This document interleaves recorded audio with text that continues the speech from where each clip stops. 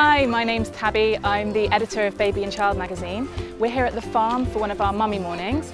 We're here with Hartland International School and Munchkin, and we've also got Malak Baby Care and Caboodle here entertaining the kids, and 45 mums enjoying a nice farm breakfast, and it's all a lot of fun.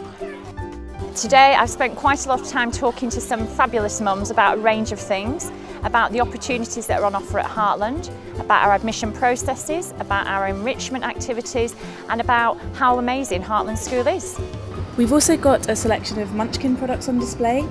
The mums have been loving looking through them, especially the non-spill sippy cups, and everyone's been asking where they can go to buy more Munchkin gear. Organised from the communication beforehand up to the event itself, the welcoming this morning, as well as the activities that they had for the kids. Arlo was really enjoying the activities put on by Caboodle.